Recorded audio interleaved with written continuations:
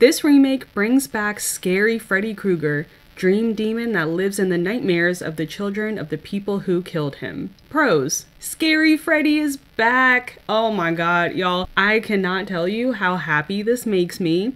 I love Scary Freddy. It makes me angry when people love his jokes from the 80s.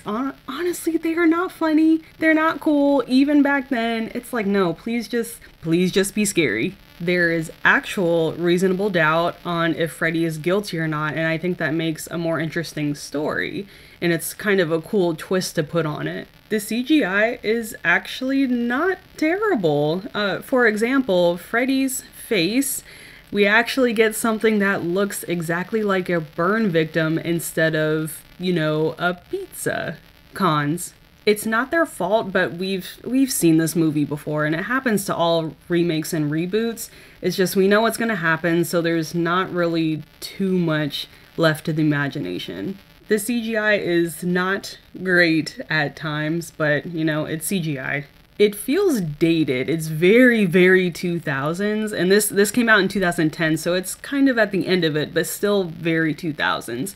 I mean, everything from the music, the actor's clothing and acting style, the colors of the film itself, it just feels very 2010. My favorite part is Jackie Earle Haley, who of course plays Freddy.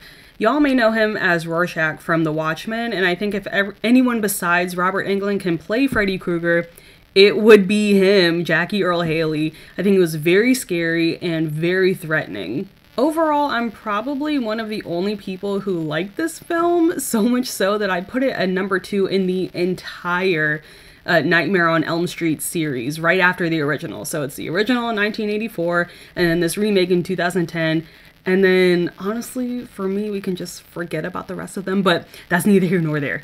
I appreciate horror going back to the scary stuff and not just making jokes on itself. So I'm actually really impressed by this remake here. So if you're not all fanboyed out for Robert Englund and 80s slashers, I think you should give this a try. Like, try to be open-minded, and you'll most likely find at least one thing that you like. So yes, I'd recommend it.